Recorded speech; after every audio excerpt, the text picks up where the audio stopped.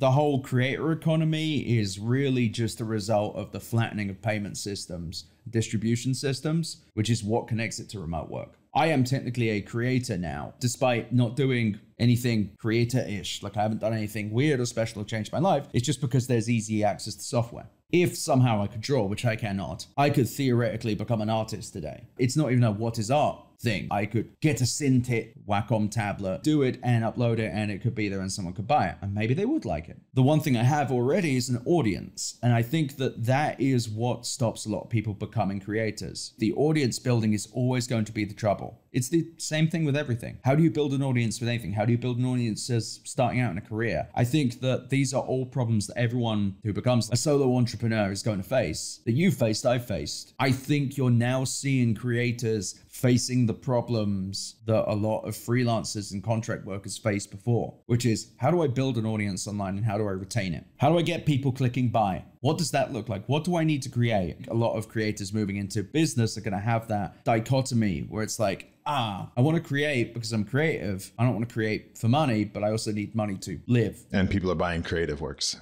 Exactly. That is going to be a problem that I think a lot of creators are just naturally going to find now.